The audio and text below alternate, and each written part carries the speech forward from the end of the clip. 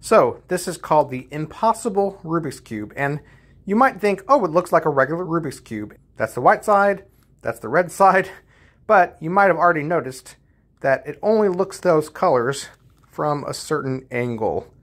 Oh my goodness. Do you know how impossible this is to solve? It is very difficult. In fact, even though I consider this solved right now, because there are angles that I can look at this and see the same color on each side like that. My son pointed out that the ridges on this one are not matching. So the way that this works is that there's really small ridges that allow you to alternate colors based on how it's tilted. And this one right here, while I can get it to look orange like that, it's not exactly in the right spot. And yet, this thing is so impossible to solve, I'm considering this solved.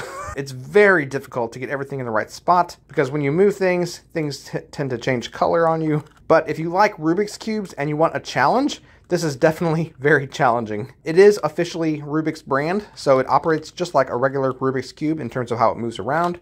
If you've had Rubik's Cubes in the past, you'll know how it works. If you know how to solve a Rubik's Cube, of course, the algorithms are the same. It's just a matter of trying to figure out which piece is actually which piece.